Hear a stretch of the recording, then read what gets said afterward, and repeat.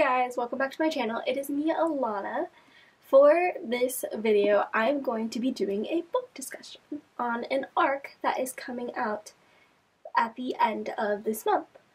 I figured since so many people liked my Tukenkikipu's secret discussion, I would try again with this next book. The book I want to talk about is Four Dead Queens by Astrid Schultz. This was the first book I read in February, and because I wanted to get it read before the arc came out, of course, and also it fit with the readathons that I am taking part in. I gave this book a 5 out of 5 stars, and let me tell you why. I've been so excited to film this video because I've been wanting to talk to something or somebody about the story that would actually listen, because right now I'm not really around people who would actually listen to me rant about a book right now. Oh my gosh, guys. This story is amazing.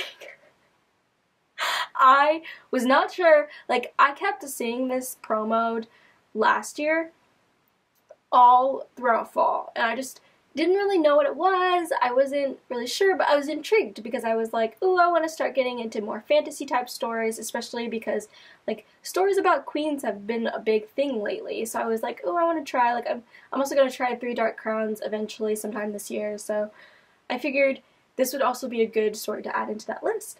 So my friend Chloe managed to get an arc of this from somewhere, maybe YALLFest or something, and she didn't think she would get to it, so she said I could have it and sent it to me. So I was like, ooh, I'm excited to get into it, and I wasn't really sure how I was going to feel about it at first.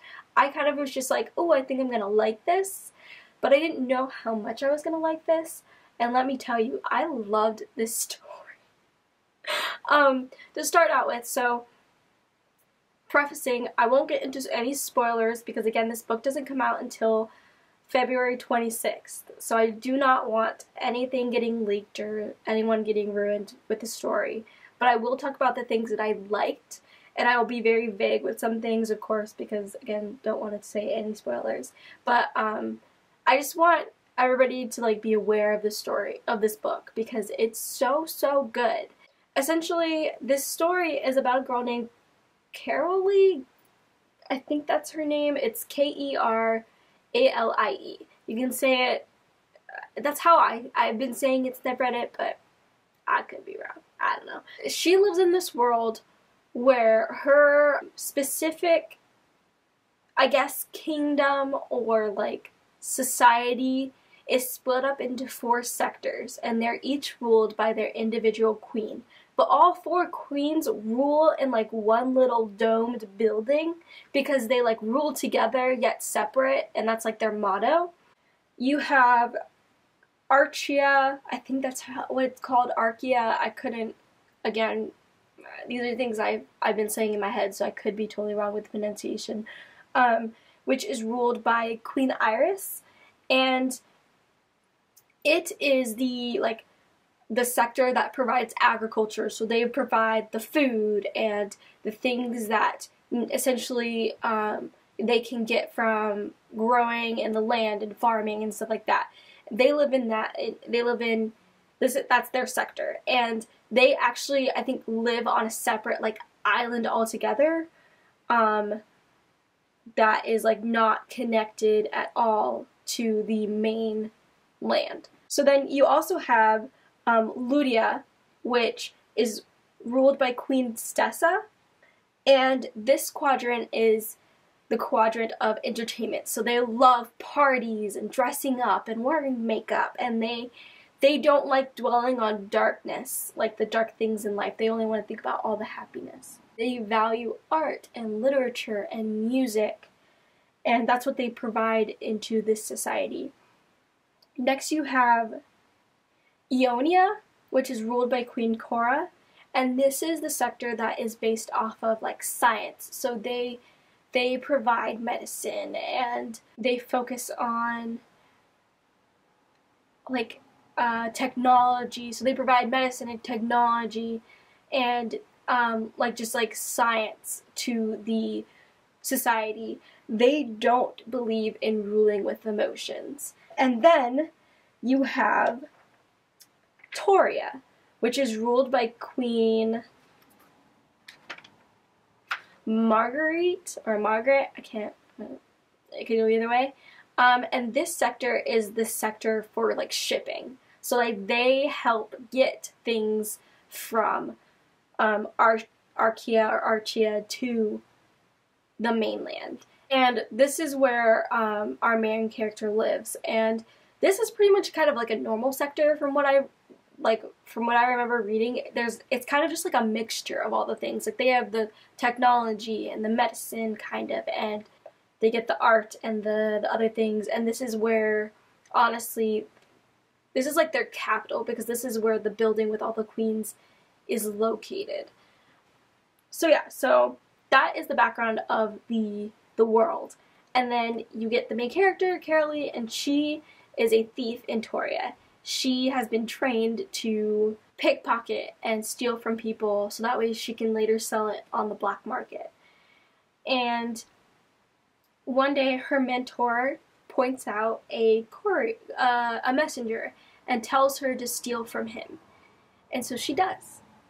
What she doesn't realize is what she's stealing from him is a plot to kill the queens. And yeah. And so her and the messenger team up in order to find out who is trying and has killed the queens. I loved this story. There were so many things that happened that I was not expecting. So one, the thing I loved the most is that you get the queen's perspectives before they die. And that's not a spoiler because in the book it says that they die. It leaves all 4 of Quadoria's queens dead right here on the back of the book. So it's not a spoiler. So you get like their perspectives of everything that's going on in the castle. You also get Carolee's perspective as well outside of the castle. Or yeah, whatever. That was like one thing I loved. Honestly, Queen Cora and Queen Iris are my favorites. I think I loved Queen Cora because you learned so much about her, especially because she's supposed to be from this like sector of like technology and emotionlessness, and you learn so much like deep things about her that you're like, wow. For someone who does not is not allowed to show any emotion, you are a wreck kind of thing. Like, it's insane. And then I just liked Queen Iris's perspective because she was real sassy. Like, she was kind of like, I'm the queen, you gotta listen to me. And I was like, okay, I like you. Yeah, I gotta listen to you because you are the queen kind of thing. So yeah, it was cool. And then the other thing I liked is, so there is a female-female romance in this. There's also a female-male romance in this, obviously. And like, there's so much diversity. So each of the queens, they're not white, which I was like really grateful for. So like Queen Cora is, I don't want to say they're like black or anything like that, but she's darker skinned. So is, I think, either Queen Iris or no, I think Queen Stessa is like darker skinned too, and then the other 2 are like lighter skinned. But like it's a very diverse story, and I really appreciated that. And the main guy, Baron, that's the messenger, he is like medium toned as well. So I appreciated like the diversity in this overall. I was like going through the story and I was like, oh my gosh, like these queens had secrets. Like they had like so much drama. I was like, what the heck is going on? Like, I was not expecting these queens to be a hot mess, but they were. But it was also really great how of a hot mess they were. Like, I was like, dang, you guys got a lot of secrets kind of thing. It was bad, but I also loved it because I was like, ooh, all the tea's coming out. Like, you guys didn't know this? I'm kidding. Sorry, I'm not taking this seriously. But yeah, so like, I loved getting to know all the queens and their dark secrets, and then as these secrets are getting revealed, I was like, oh my gosh, I know what's gonna happen, and then like, it didn't happen like I thought it was gonna happen, and I was wrong, which is rare. I'm never wrong about a plot of a book. unless it's like certain books that have thrown me off. And this threw me off a lot because there were so many things that I wasn't expecting to come, like, that happened. Especially in the ending, I was like, what the hell happened? I was like, where did this plot twist come from? And then I was like, this is trippy. Like, it kind of got to the point where I was like, wow, shit hit the fan. And then it got really dark. Like, obviously this is a dark story in general because it's called Four Dead Queens, but I was like, dang, this is darker than I was expecting, but I really like it. So yeah, I will say trigger warnings for murder. It doesn't get super graphic, but I will say you do get the perspective of the queens up until they're murdered. Like they will be like, like one of the queens, she died, and like she like found out she was dying, and then like the last, like you get their last thoughts. Her last thought was like, how dare you, I'm the queen. And I was like, well damn, she was queenly till the end, like dang, sassy. But yeah, like it's not super graphic, but you do, like, as they're dying, you are getting their last thoughts. So I'm just putting it out there, like, trigger warnings for murder. For grief, there is a lot of grief in this story. For one of the characters, maybe two of the characters. For some of the characters, there's a lot of grief. I will say a big trigger warning for claustrophobia, especially and panic attacks. So be aware of that. And then also, I don't know, just a lot of talk about death. There's a lot of talk about death in the story. So I think that's about it that I need to, like, trigger warn you guys for. If there's something missing, I apologize, but I think those are the major themes. Otherwise, though, like, guys, just get this story. It's so good. Like, okay, so the world building is really good.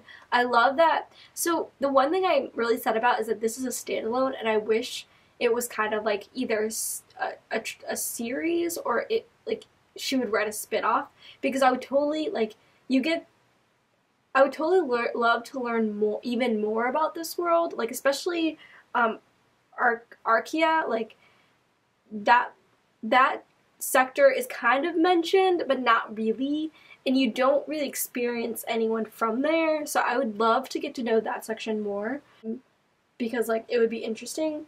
And I would just love her to maybe expand on this world, especially because there are a lot of flaws in the way that this world is set up.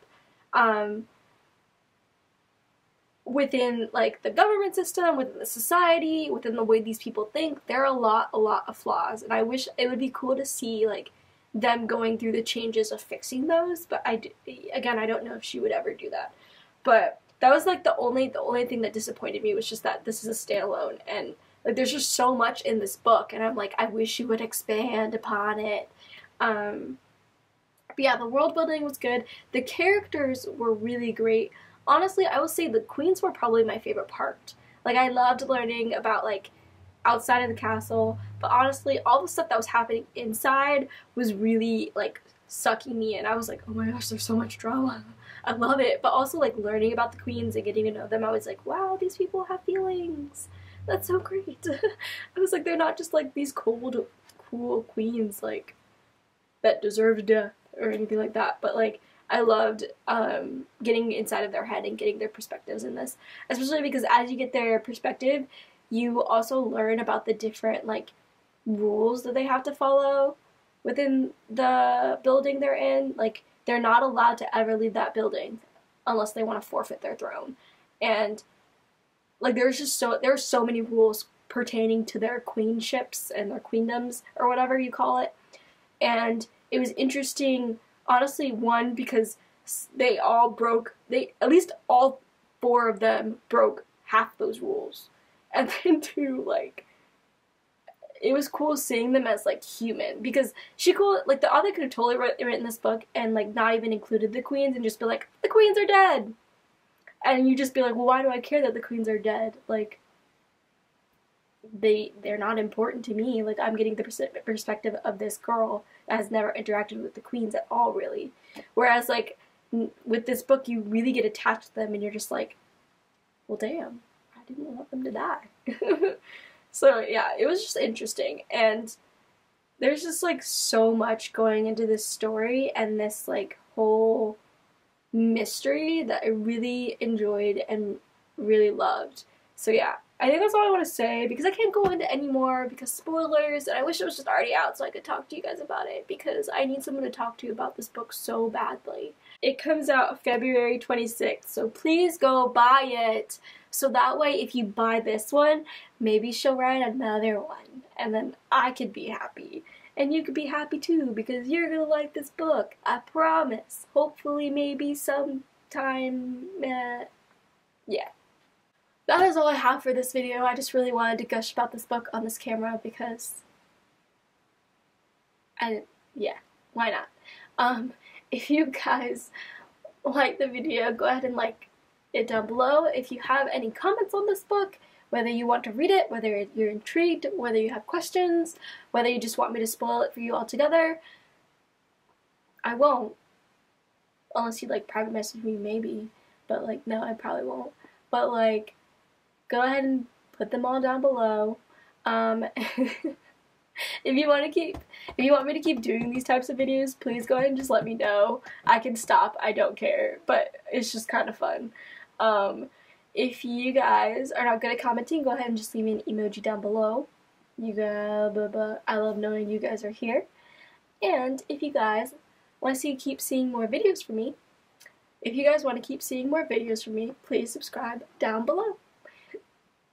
You guys are all sunflowers in a world full of weeds.